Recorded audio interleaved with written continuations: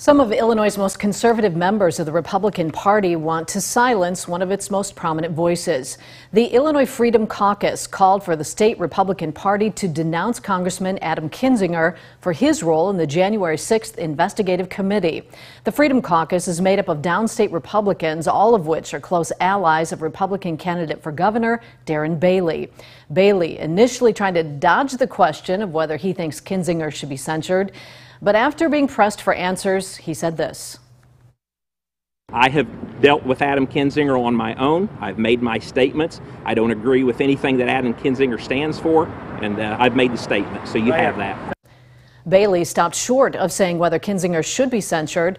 Former President Donald Trump endorsed Bailey ahead of the primary election. Kinzinger has been the most vocal Republican critic of Trump for years.